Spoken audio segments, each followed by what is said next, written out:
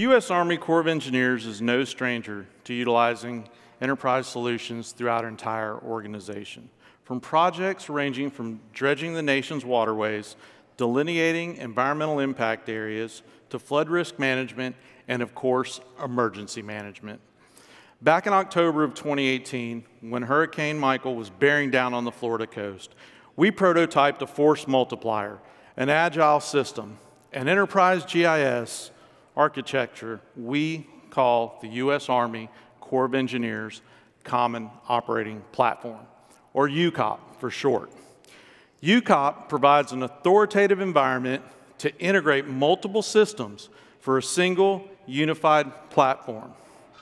This allowed us to do something new, to manage our debris, housing, power, and other disaster-related missions using a repeatable and scalable solution. So imagine for a moment you live in a coastal area impacted by a hurricane. After the hurricane, you return home to find your roof has been destroyed, ripped off from hurricane-force winds. Now what? What do you do? Where do you go for help? Who do you contact? That's when the U.S. Army Corps of Engineers comes in. During a disaster, FEMA assigns us multiple missions to aid in the recovery process. We can assist homeowners by quickly placing this blue fiber-reinforced plastic sheathing over damaged structures, protecting your property and allowing you to return home. We call this mission Operation Blue Roof.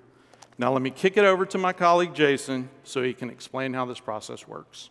So during disasters, FEMA provides impacted residents with many useful resources. Say you did come home after the hurricane and you find you have roof damage. What do you do? Well, one of those resources will be our public-facing sites page. Here you can find pertinent information regarding the Blue Roof program. Notice as I scroll down the page, you're first asked to fill out a right of entry application. This doubles as an application to the program. It also grants our workers access to your property. Here's a link to the digital form built in Survey 123, as well as a map of physical sign-up locations. The form can open up in your phone's browser, but is also available in the Survey 123 app.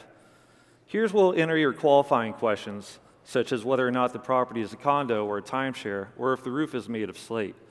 You'll also be asked information for the inspectors, such if there's going to be dogs on the property, or whether or not the property is more than 1 story tall. That makes their jobs easier. Finally, you'll give your contact info and a yay or nay on if you want to proceed. We're just going to go ahead, sign, and submit this application.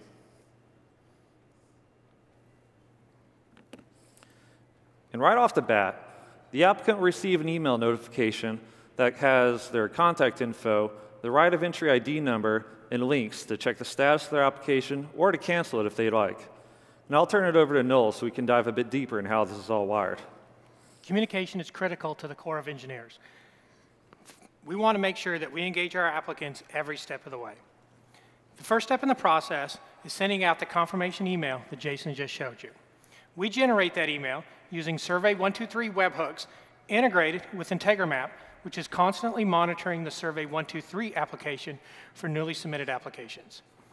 We customize our email to include important resources for our applicants. We take advantage of error checking, looking for invalid email addresses. If there is an error, Corps of Engineers staff is notified where they can reach out to the applicant, obtain the correct information, ensuring constant contact the entire way. The next step in the process is for the Corps of Engineers to validate the application. Here you see our sites page for internal communication. On this page, you can see key information such as real-time assessment data. Another item on this page is our quality assurance quality control app we use to assign inspectors. Let's go ahead and assign the homeowner's application because they, like us, want it done yesterday. This is a simple, configurable web app that we use to assign inspectors to the new Blue Roof applications.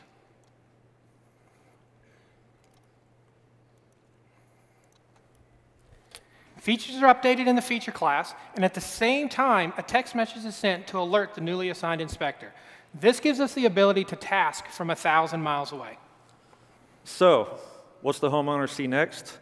They'll receive another email notifying them that the application status has changed.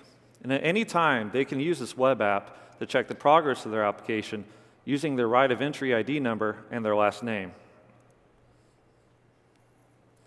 You can see here there's no personal identifiable information, or PII, within the web app.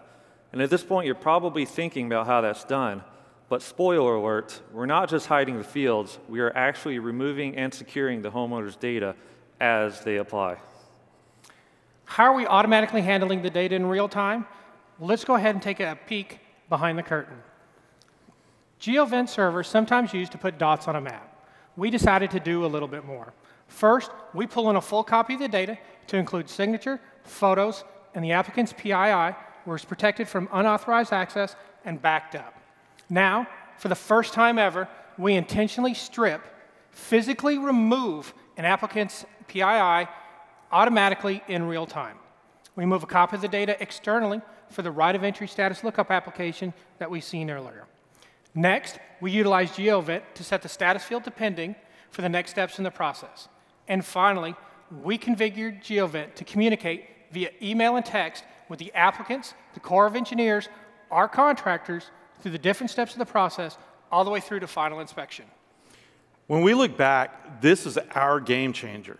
It's crucial for us to be in constant communication with FEMA throughout the entire process to prevent a duplication of efforts.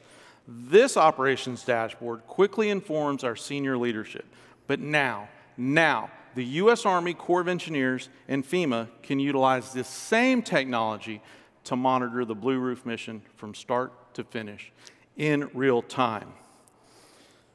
Hurricane victims will be the focus of the intent of the U.S. Army Corps of Engineers mission, putting people first.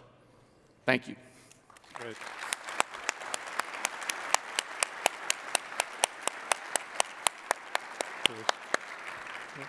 It's great, thank you. I really do appreciate this. I mean, one of the central themes of your work is also interoperability with other systems, connecting to other systems, getting open streams of data from a variety of sources, and then acting on it, right? This is a theme that is worth noting. Thank you.